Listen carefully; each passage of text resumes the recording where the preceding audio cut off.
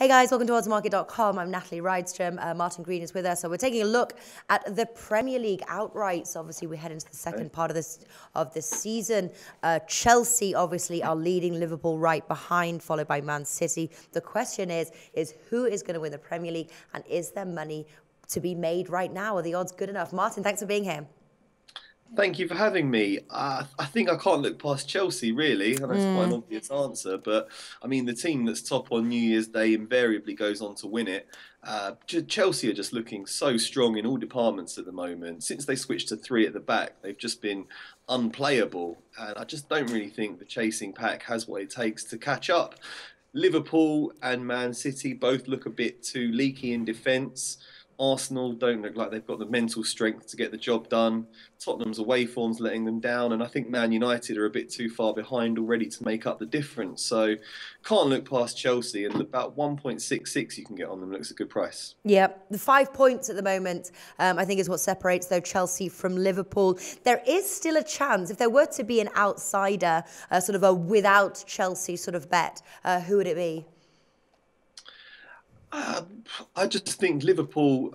Liverpool just drew their last game, so Chelsea have got a game in hand on them. I just think they're a bit too shaky at the back for me to have much confidence in them at the moment. I'd feel the same way with Man City. I'm an Arsenal fan, so I probably shouldn't say it, but Arsenal finished second last year, and I can see them creeping back up into second place. Although I don't think they'd have what it takes to overhaul Chelsea. But for top two, I think they look pretty good. Yeah. Arsenal as well, only 4 points behind second place there. If you had to sort of predict first, second, third, and fourth, and then obviously the top six, what would it be? Okay, so I would go, well, Chelsea, I think, look nailed on to win it. I think also Liverpool don't have to deal with the pressure of playing in the Champions League. So I think they can make the top three along with Arsenal. And then it comes down to a fight for me between Man United, Man City, and Tottenham to reach the top four.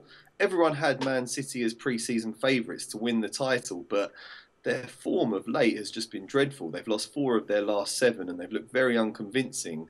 They are the favourites out of those three to make the top four, but I'd be looking at Tottenham and Man United to break in.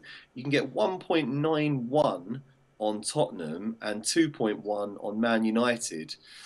Both teams in good form, but I can just about see Man United pipping them thanks to their recent upsurge in form. So I'd go Man United for top four and then Man City and Tottenham for top six. All right, great stuff, Des. Now let's have a look at the relegation market. Not a huge amount of value here to play unless you're going to go for an outside bet. Hull 1.13, Swansea 1.33, Sunderland 1.4. Interesting, the fourth favourite is Burnley, but their home form is just too good and won't allow for them to be relegated.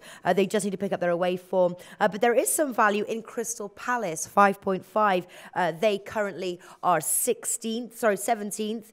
They've got 16 points, just a point more than Sunderland. Do you think it's just the sort of the three, Sunderland, Hull, and Swansea? Could there be an outsider? I think you'd be very worried if you're a Hull fan right now. They look pretty much down. I'd be worried for Swansea as well. Paul Clement would have to pull off a miracle to keep them up. Then Sunderland. I'm not convinced that Sunderland will go down. They got off to the worst Premiership start anyone's ever had, and they sort of pulled themselves out of it of late and really sort of made up a bit of ground on the teams above them. With Jermaine Defoe, they've got a goal scorer, and that can make all the difference down at the bottom of the table. I can't see Crystal Palace going down now that they've got Sam Allardyce in charge. So, and I think Stoke and Leicester are too good. So I'd be a bit more worried if I was a Middlesbrough fan at present. They're only 4 points ahead of Sunderland and they're not quite as good going forward. So I think the value could be on Middlesbrough at 5.0. All right, great stuff. That's Martin Green. Stay tuned, more videos coming up right up.